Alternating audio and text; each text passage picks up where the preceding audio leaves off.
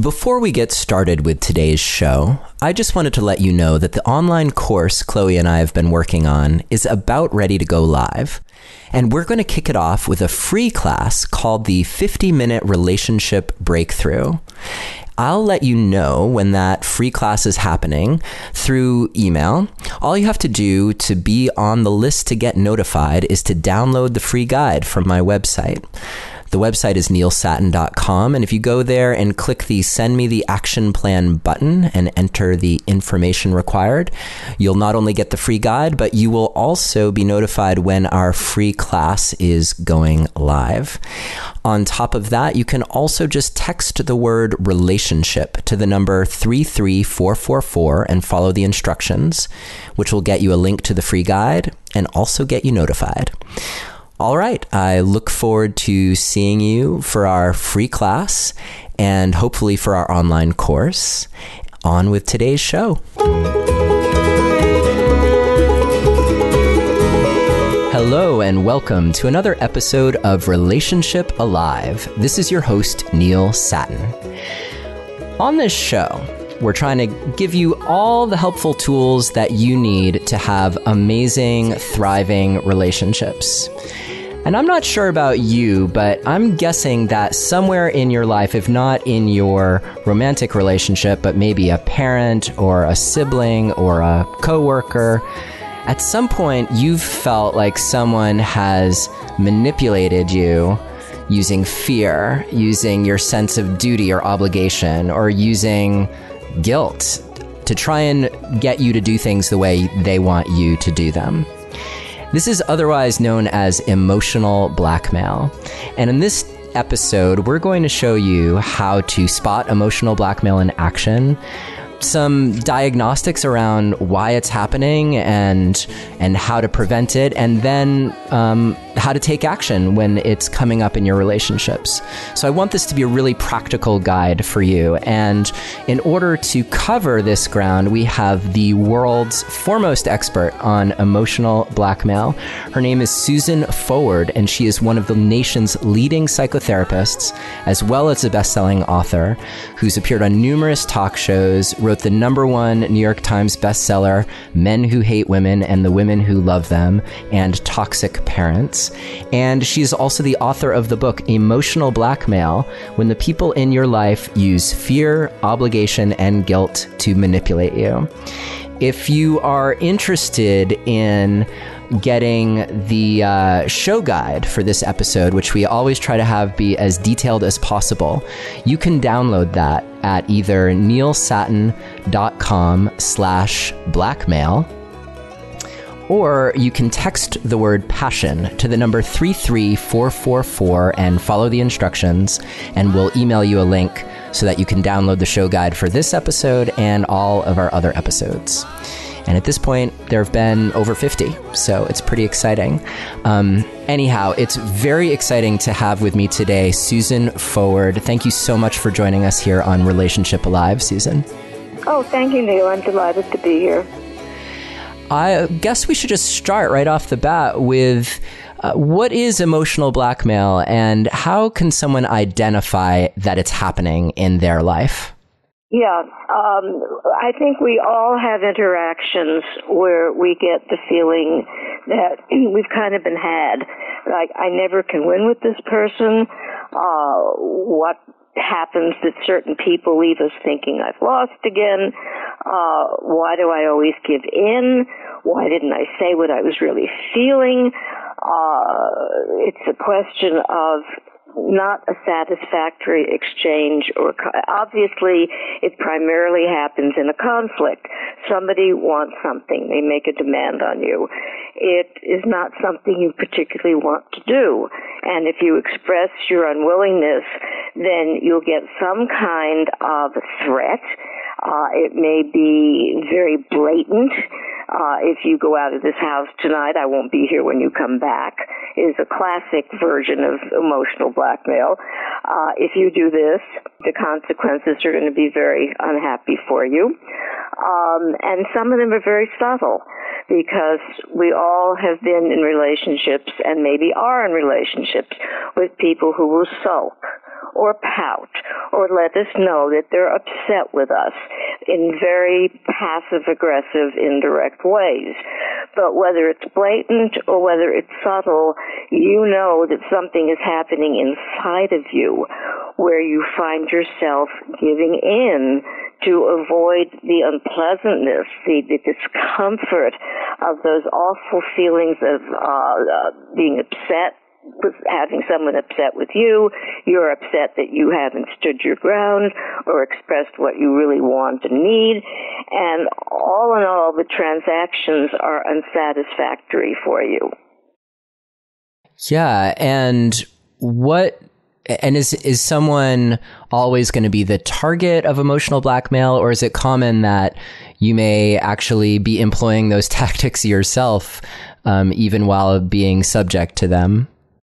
Yeah, I think that usually there's a very definite imbalance of power, and that a pattern will set in where one person kind of knows where our hot buttons are and knows exactly where our vulnerabilities are and tends to use them.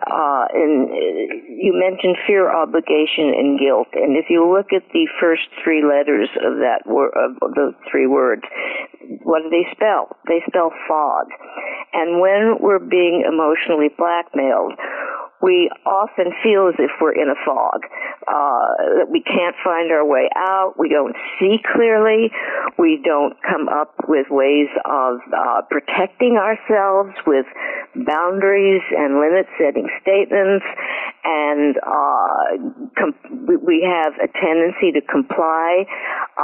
If you have, as I had for years, the need to please a disease, which means, peace at any price, I'll give in, just don't be mad at me. It's like when you yell at a dog and it rolls over on its back, and it's like anything, just don't be mad at me. And we have a tendency, if we're very vulnerable to this kind of very unhealthy treatment and very unloving treatment, and yet we justify and rationalize it. Do we do it ourselves? Sure. Everybody does it to some extent. The lethality of it really only kicks in when it really puts the person who is the target of the emotional blackmail in a depressed, angry, feeling like kind of a jerk, and those feelings kind of get internalized, and because the person doesn't dare express them for fear of the consequences and retaliation. And so as a result, we've got all this garbage cooking around inside of us. We know that something's wrong. We know that we should be more assertive and more self-protective, but we don't have the tools. And that's one thing I'm hoping to give your audience today are the tools, the behavioral strategies to deal with emotional blackmail. It doesn't mean that a relationship has to end. It means that there are ways that you can equalize the balance of power. So you've seen people come back from situations where they are being emotionally blackmailed and actually come back into balance and have a healthy dialogue, healthy relationship with someone. Yeah, I mean, if both people are coming from basically a position of goodwill, which is hard to believe when somebody is using these techniques on you and these manipulations on you, but if there's basically a relationship that you think is worth saving, and that, as you indicated, includes partners, parents, coworkers, friends, because everybody does this, but when it gets to the point where it's so imbalanced that that's the primary way that you are reacting to somebody rather than responding with self-protective boundary setting, stating what is and isn't okay for you, setting limits, and standing up for your own truth, and just finding those ways, which I will, kind of alliterate here. It takes courage. I'm not saying it doesn't take courage, because we're all terrified of other people's anger. Yeah, and especially when it comes to the retaliation piece, whether it's, fear of losing your job or fear of losing a person. Yeah, or having your kids poisoned because you're fighting with your ex-spouse, or there are all those ways where those fears are real, and I think we'll get to this. I don't know if now is necessarily the right time, but I'm hoping that we'll get a chance to talk about what do you do with that when those fears actually are real, and yet the cost. Yeah, actually, maybe this is a good question. It's this sense of, because I think hopefully we can all relate to this cost benefit analysis that we can do in our heads around, like, is it worth it? Is it worth it for me to take this stand? I'm wondering how, from your perspective, how do we know whether it's worth it based on what we think the worst possible outcome might be? Well, you have to try out new responses, and you'll never know if it's worth it. If the person you're dealing with is so locked into their angry, defensive way of being, it may not be worth it, and that includes everyone in your life. I don't care what their name is, if it's husband, mother, father, sister, child.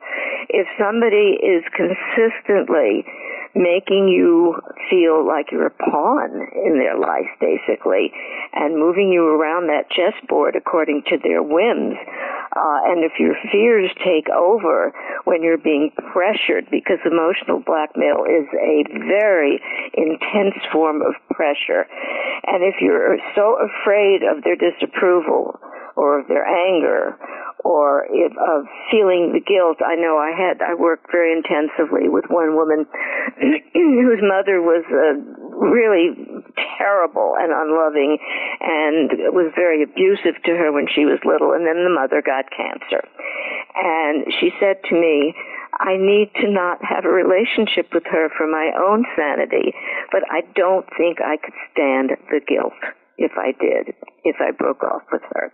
So you can see that the fear of what you might feel, the guilt is such a terrible, powerful force for so many of us, and forces so many unhealthy, self-defeating choices for us.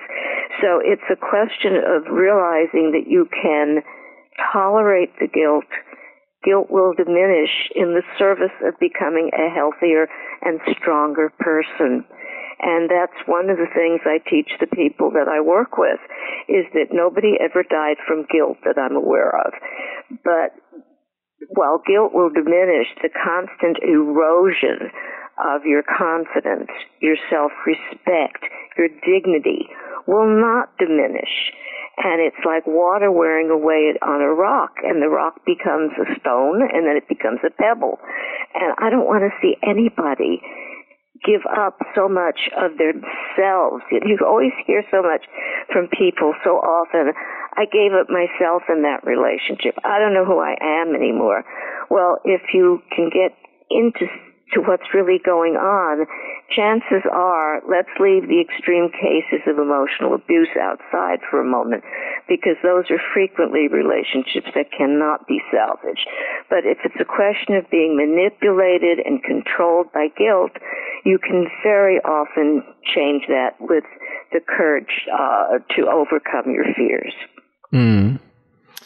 Before we dive deeper, I'm wondering if we can speak to, how would someone recognize if they are committing emotional blackmail? So I think everyone who's receiving it is probably pretty clear about that right now. But if, let's all just take an honest look at ourselves. And I'm just saying this honestly because I loved your book. So practical.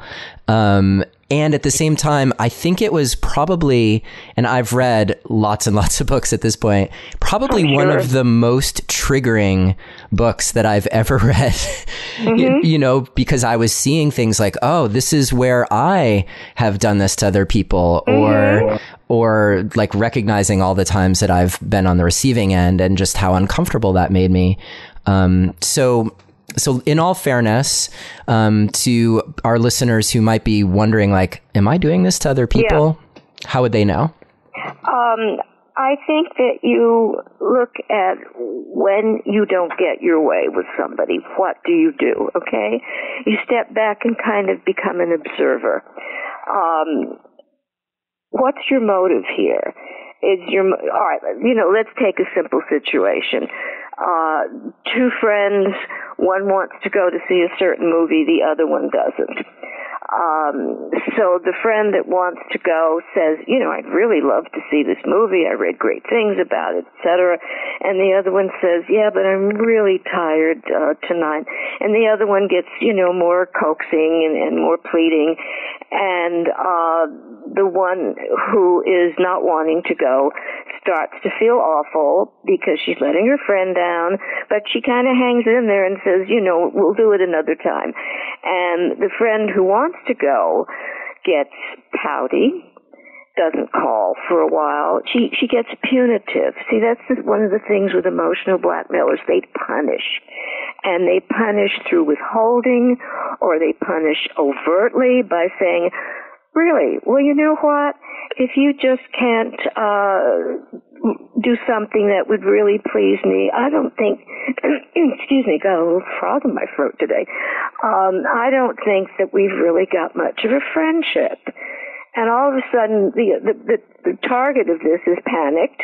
She doesn't want to lose the friend, so she gives in and doesn't want to, and the friend who does want to go and gets her way believes that she's won.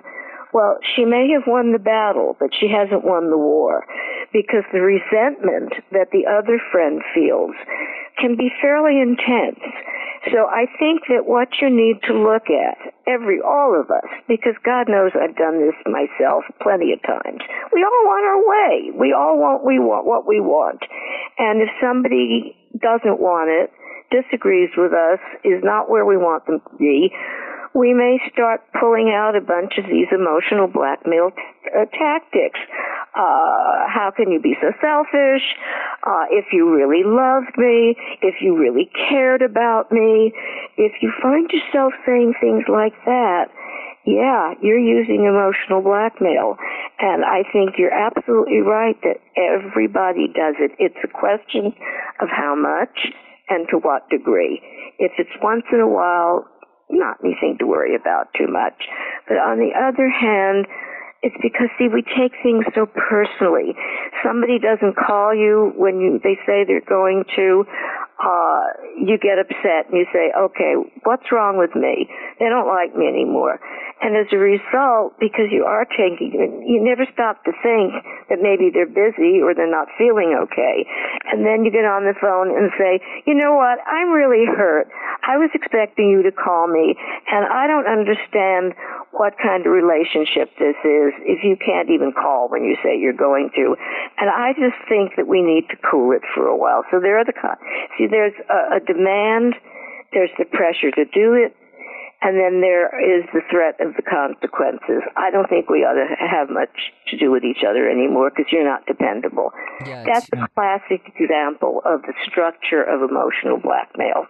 And I think if you look at that honestly, you can probably see that you do it plenty yourself. So 2 points of clarification there. Mm-hmm. One is the demand. Right. Is there a demand, like let's say that one person is asking for something and the other person asking for some sort of change, like I'd like to do date nights on Saturday. Mm-hmm. and the partner who's being asked, like, so that could be the demand, but then is it possible for someone to be making a demand by basically saying, I don't want to change? Like, no, actually, I don't want to do date nights on Saturday. Mm-hmm. And if you make me do date nights on Saturday, there's going to be a lot of trouble. So their demand is in a sense that everything stays the same. Does that qualify too? Yeah, a lot of people will say, this is who I am. Deal with it. And I don't want to change the way we've got things set up. Is that emotional blackmail?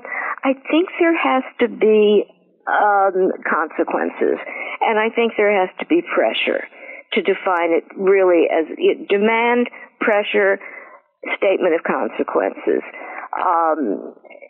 So I'm not sure that scenario really fits all that well. You might just be dealing with somebody who's very rigid and very ritualistic, and change is scary to almost everybody.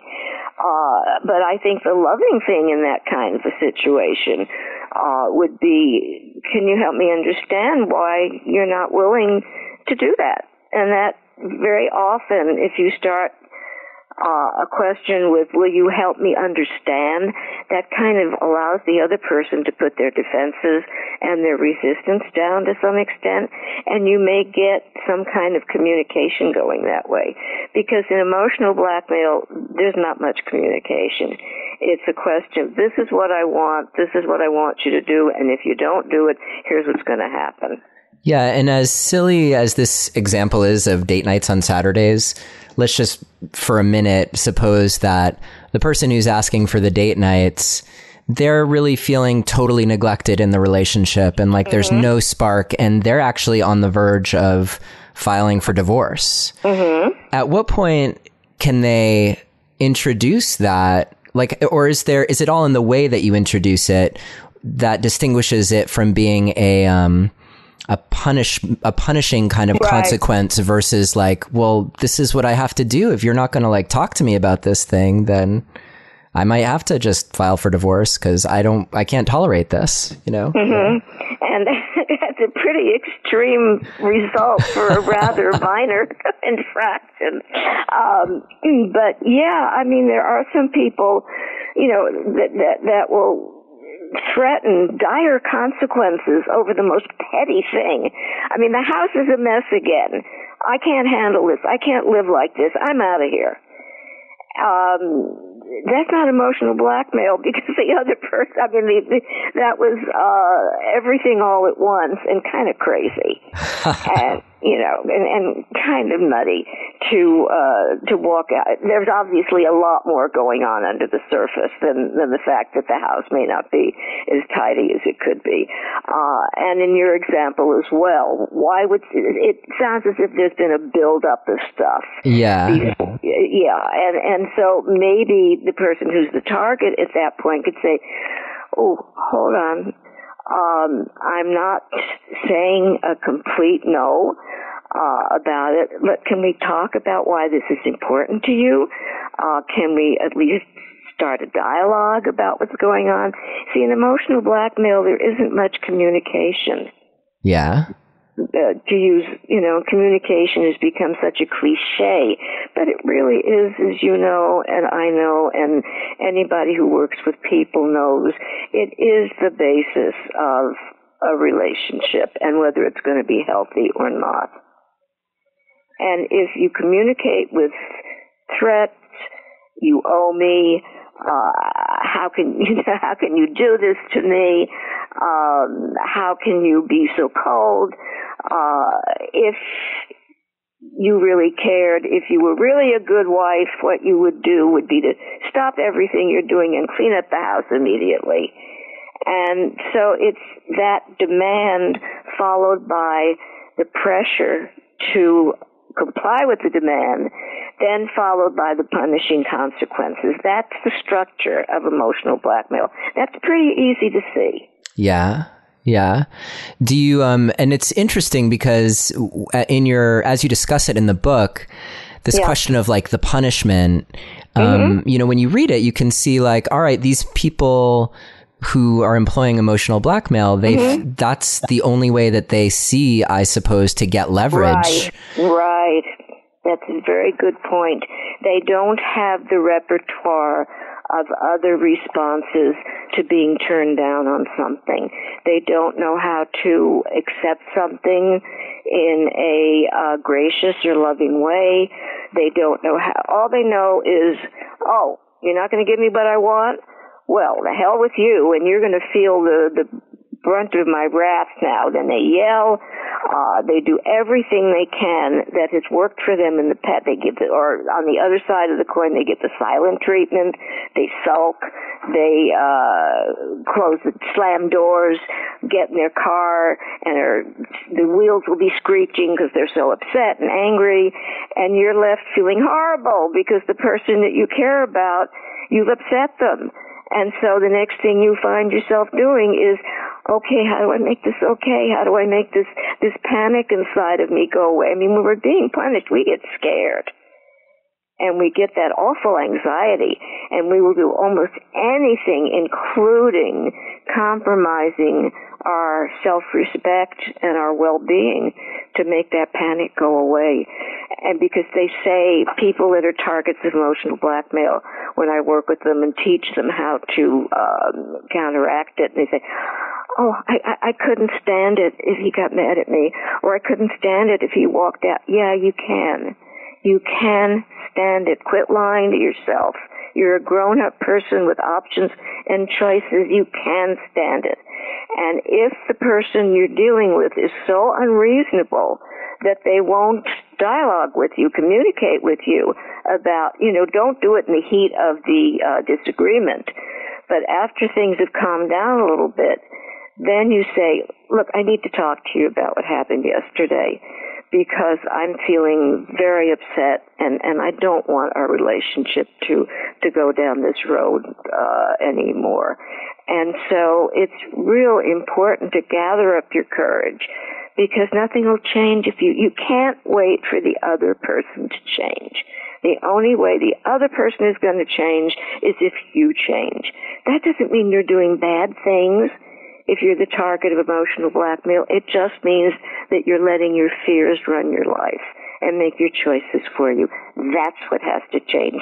And you'd be amazed, Neil, you and your audience, you'd be amazed at what happens when you set your limits and boundaries, and it's not okay for you to treat me this way, and it's not acceptable for you to continually scare me and make me feel guilty because I didn't do something you wanted me to do.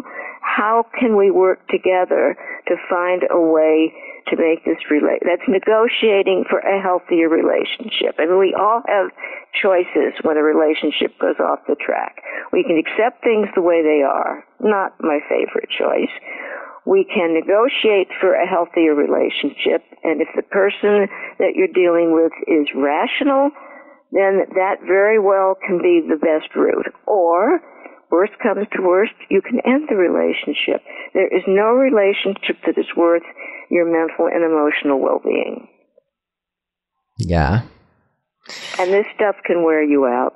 This stuff can grind you down so that you I always tell people, you don't lose, you misplace. Your dignity, your confidence, your self-respect, and a sense of your own courage. And if that's ground down and you get the sense that those things are in a Greyhound locker somewhere, then you're in trouble. And it may very well be that the person you're dealing with is not amenable to any kind of negotiation. And that's something you only know if you do the limit setting and the boundary setting and confront them honestly about what their behavior is doing to you. So when you say that, like, what would that sound like to let an emotional blackmailer know the cost of how they're treating you? You are pushing our relationship to the edge of a cliff, and I don't know that you're taking me seriously when I tell you that I'm not happy, that let's say it's a marriage, because that's probably the most common situation for most people listening, or the other. I mean, this is really your day-to-day life. And that we need to find ways to solve problems and conflicts that don't involve me ending up feeling beaten, emotionally battered, like I always give up, I always comply, and I'm just not willing to live that way anymore. It's not okay for me. I need to be treated with respect, with caring, If I do something you don't like, just let me know. Don't punish me. Don't threaten me. I'm not going to tolerate those behaviors anymore. That's kind of, off the top of my head. Sounded great. Oh, well, thank you. So let's go into the strategies for how to change the course with when you are on the receiving end of emotional blackmail. And I think suffice to say the conversation around if you're a blackmailer, it starts to come, I think what I was hearing from you is that you could learn some skills on how to negotiate and how to hear a no and how to stay positive and generative. And like, if you see those patterns happening in yourself, then those might be some valuable skills that you're not quite developed in. Does that seem reasonable? Okay. Well, owning your own behavior and taking responsibility for it and finding ways to kind of move the internal furniture around is a sure sign of maturity and well-being and health. An unwillingness to own and always putting the blame on the other person is a sure sign of a lack of maturity and a lack of emotional well-being and health. So it has to start with the target. We're primarily talking about skills and techniques for the target of the blackmailer, right? Yes. Sort of reversing the behavior of compliance. Correct. Yeah. I was giving those people who are listening who are saying, oh my goodness, like I'm doing that.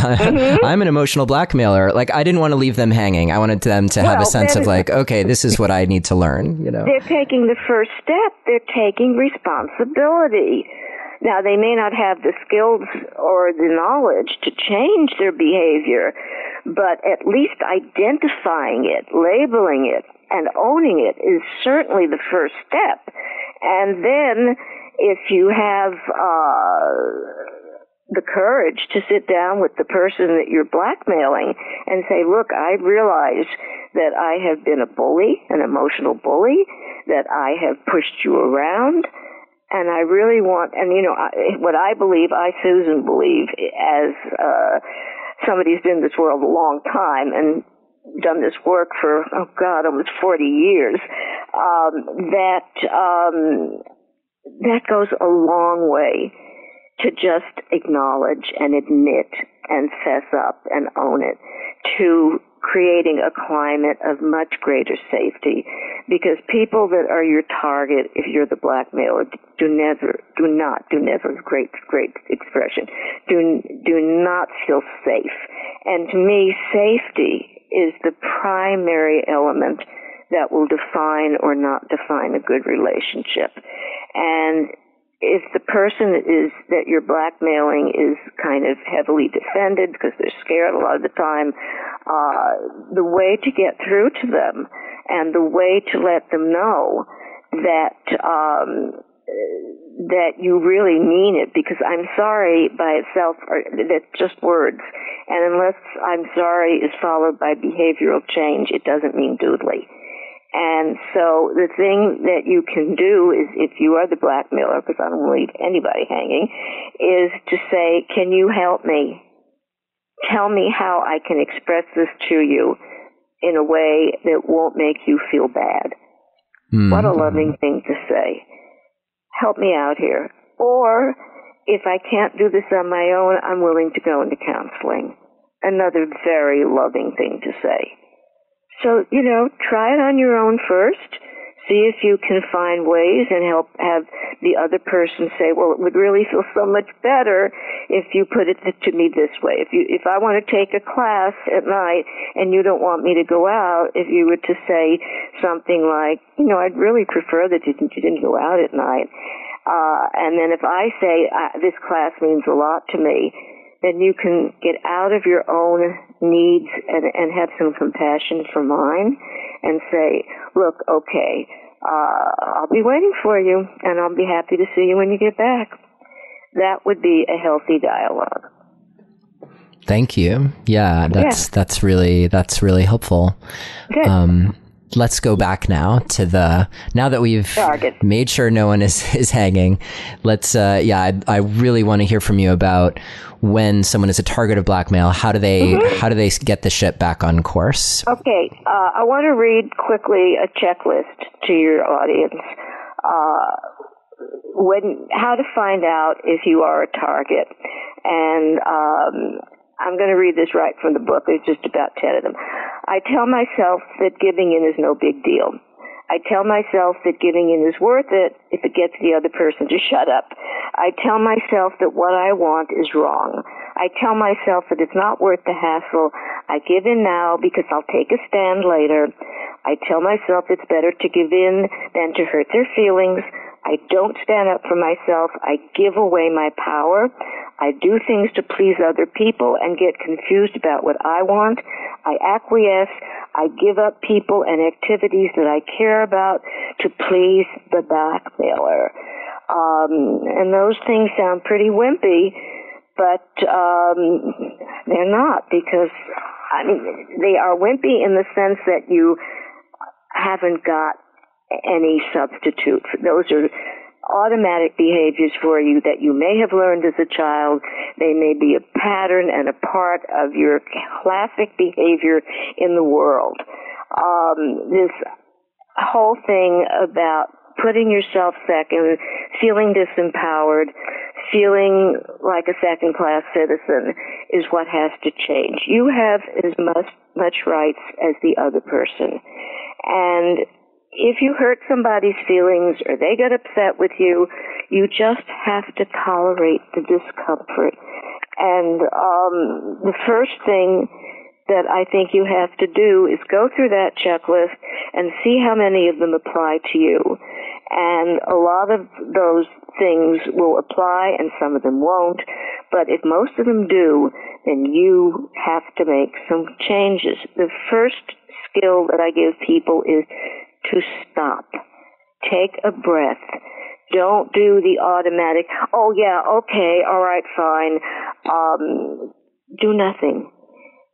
And say things like, I'm not willing to make a decision right now. I need to think about this like a grown-up. I'll get back to you. I have to sort of look at how I'm really feeling about this, and let's talk about it in a little while. See, all those things will allow you to kind of garner your strength, put your cognitive skills to work, because what happens with emotional blackmail is like we're pure emotion. We're pure feeling spilling over like pancake batter.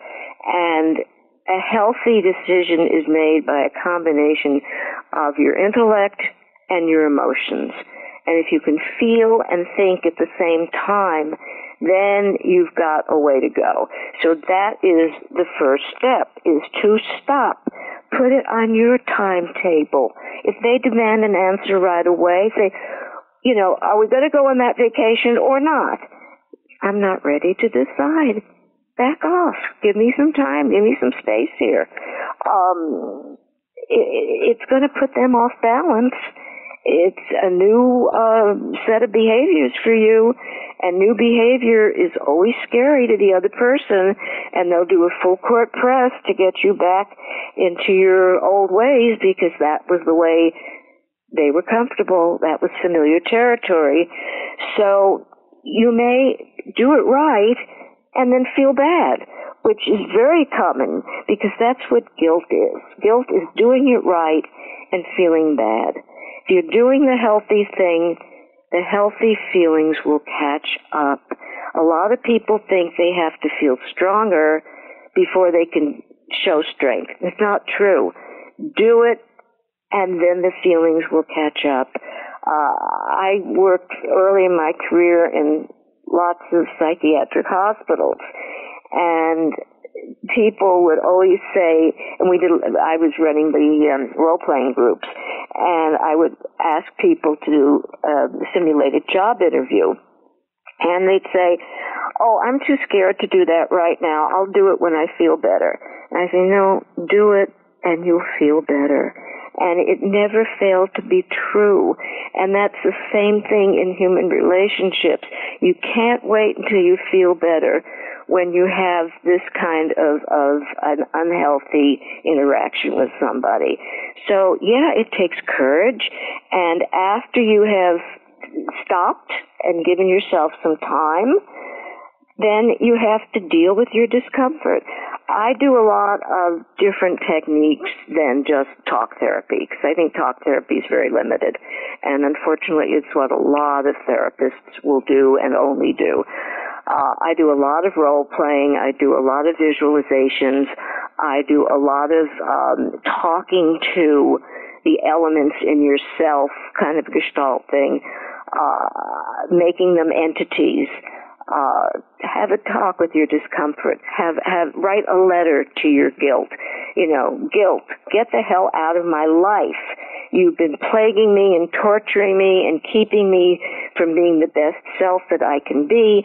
You'd be amazed how effective these techniques are, because they cut right to the heart of things. That's why I don't believe in long-term therapy. Because I get to the heart of things quickly, and my people get better. And they get better because they do these things that allow them to confront the demons inside of them. And the guilt demon is a huge one for all of us. And I ask them to cut pictures out of magazines of horrible creatures that are their guilt demons, and paste it on a cardboard and put it on a chair and talk to it as if it were a bad child. And just say, you've got to stop. You've got to get out of my head. You've got to get out of my life. You've got to stop making decisions for me. And when you get that kind of power going, it is amazing what can happen to you. I also liked your questions for sort of dismantling guilt, and I have them in front of me, so I'll just read them. Is what you did or want to do malicious? Is what you did or want to do cruel? Is what you did or want to do abusive? Is what you did or want to do insulting, belittling, or demeaning? Is what you did or want to do truly harmful to the other person's well-being? And if you're answering no to all those questions, then there's nothing to be guilty about. Right. But there are two kinds of guilt. There's deserved guilt when we do something really bad to somebody, or that's not okay by our own values and ethics. And then there's undeserved guilt, and that's what 99% of the people that therapists are going to see work with, is undeserved guilt. It was my fault when your parents abused you. It was my fault because they didn't love me. I must be unlovable. And from that core belief of it's my fault, you can see how that carries over into relationships, whether it's friendships or work relationships or love relationships. If you are believing the lie that it's your fault, everything's your fault, you're going to be a prime target for emotional blackmail. And guilt is the major, I believe, element of the fog. Fear, of course, is very powerful as well. But it's that damn guilt that really just kind of seeps through our body and our hearts and our minds. And that's the undeserved guilt. That's the guilt where we twist ourselves into a pretzel to please and accommodate the other person. And it's time to stop. In our chat before the interview got started, you mentioned that it's important to protect yourself rather than defend yourself. And that sounded really important to me. So I'm hoping you can elaborate on that a little bit. It's a natural tendency when we're attacked, and I don't mean physically, none of this is going into that arena. When you're attacked emotionally, to defend yourself, to get defensive. No, I didn't. Well, don't you remember when you did this? You're always picking on me. You need to stop this. You always lose. You always get your back against the wall, trying to give good reasons. Rationalizing your behavior is always going to leave you feeling one down. So it is essential to learn, in order to protect yourself, non-defensive communication skills. And I know that I have lots of them in the book. Things like, I'm sure you see it that way. You're entitled to your opinion. Let's talk about this when you're calmer. I'm not willing to have this conversation. This subject is off limits. I'm not willing to take the responsibility for something I didn't do. Those are non-defensive communication skills, and they immediately de-escalate the conflict because the other person's off balance. They're so used to you saying, well, I only did that because, or, you do that too.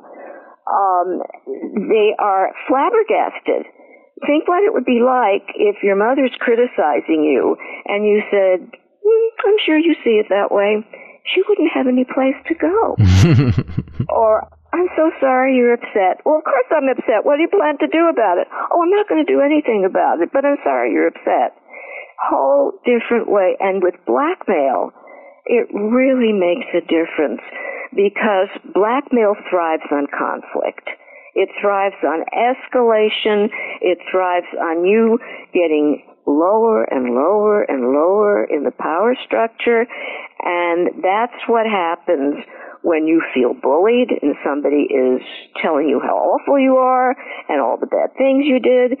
So instead of jumping to your defense, jump to non-defensive behavior so that they can't continue. Because as soon as you say, well, I only did that because, you're opening the door to them having a whole myriad of things to come back at you with. But if you say, and the one that really stops things, you could be right. What are you going to say to that one? So, yeah, one of the things that I'm proudest of in the many years I've been working is that I have taught so many people non-defensive communication skills, and that's one of the greatest tools that you will have against emotional blackmail. Yeah, and that section of your book is very rich, so I definitely recommend that, along with everything else in the book. I have one more question for you, and I just want to say how much I appreciate your taking the time to be with us today. You're very welcome. I love doing this. You know that. Great. I used to make my living many, many, many years ago as an actress. So there's, somewhat of the performer in me. I just love to do media. Well, I can tell that you're shining and smiling right now, for sure. But before I ask you my last question, I'm wanted to just give you an opportunity to let people know how they can find out about you more, and I know that you're doing a lot of phone consultations with people now. So could you talk about that for a minute? Sure. I started the phone therapy when my books became successful because I had so many people that wanted to work with me that were out of the area. In fact, in Europe, in Asia, I have a client in Beijing, China. Phone therapy is tremendously effective. I do basically the same work we would do face-to-face. It's a way of really focusing intensely on the emotional information in the voice. And most of the people that I'm working with now, I've never met. I do ask them to send me pictures, but the communication and the connection and the bonding that occurs is just as great as it would be if we were face to face. I'm a great fan of phone counseling. I really am. And people can find me, on my website, which is susanforward.com, and there are all kinds of, my email number is in there, address rather. You can see I'm still technically in the dark ages. It's just susanforward6@AOL.com. And that will take you to where you can directly get in touch with me. And by the way, I answer every email personally. I don't have a staff because I think it's important that I make that connection with people right off the bat. So and thank you for allowing me to do that because I believe that good short-term therapy is essential to a good life when you're having conflicts and issues that you can't resolve by yourself, because we can't look at our own unconscious. Absolutely. We need a guide. And I've been privileged to be that guide for thousands of people, I guess, over the years, because I used to run like 15 groups a week. So that adds up in terms of the numbers of people that I've worked with. It certainly does. And we will have all of those links in the show notes, and as well as your email address. And just to remind everyone, if you go to neilsattin.com/blackmail, BLACKMAIL, or text the word passion to the number 33444, then that will get you links so you can download the show guide and get links to Susan's site and her email and all of that.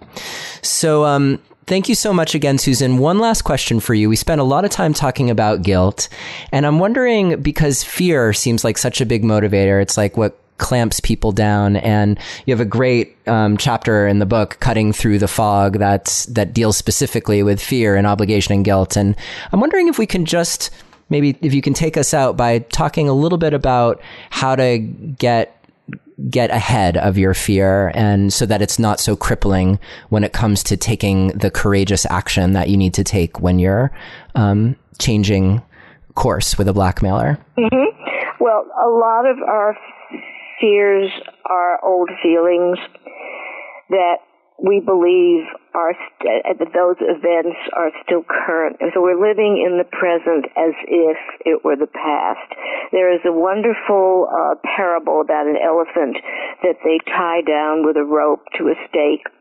And, of course, the elephant knows he can't move. So then they take the rope off, and the elephant still doesn't move, because he believes that he's still tied down. And I think that's a marvelous metaphor for human beings. The ropes are gone. The bad stuff that you grew up with is gone. It may be still alive inside of you, but you're now an adult and you have options and choices, and you don't any longer have to be controlled by old fears. And that's what gets activated when somebody scares us. It's daddy yelling at us, it's mother criticizing us or hitting us, and we will do anything to avoid a replay of those experiences when we were hopeless, helpless, and dependent. And we're not hopeless, helpless, and dependent anymore. So remember, the ropes are gone. And I think fear of other people's anger is maybe the biggest fear. And it takes a very special kind of courage, which we all have, but don't acknowledge, and ask ourselves, what's the worst thing that can happen? You know, there's a fine book out there by Susan Jeffers called Feel the Fear and Do It Anyway. And I say, yeah, great message. Feel the fear and do it anyway. What is your fantasy of what's going to happen? What are you afraid of in reality? And if you do that kind of exploration, you'll find that the ropes, if not completely gone, will definitely loosen. Great. Thank you so much, Susan Forward, for such valuable insight and your contribution to the wellness in people's lives. And I like your mantra that you can stand it. It's not. And so thank you so much for helping everyone figure that out, that it's actually not as bad as they think it is. Well, thank you, Neil, for a wonderful interview and giving me a chance to express these things that I believe so deeply. Absolutely. My pleasure. Okay, take care. You too. Bye-bye. Bye now. Thank you for listening to another episode of Relationship Alive. If you like what you've heard and want to make it easier for other people to find out about us, please take a moment to subscribe to our podcast and to rate and review us on iTunes. If you have questions or comments or want to continue the conversation, you can always join our Relationship Alive community Facebook group. And for more information about today's episode, visit us online at neilsattin.com/podcast. Or you can always text the word PASSION, PASSION, to the number 33444 for more information. Finally, do you have a burning question that you're hoping we can have answered here on Relationship Alive, either for a future or past guest? Let me know and I'll see what I can do. Take care and see you next time.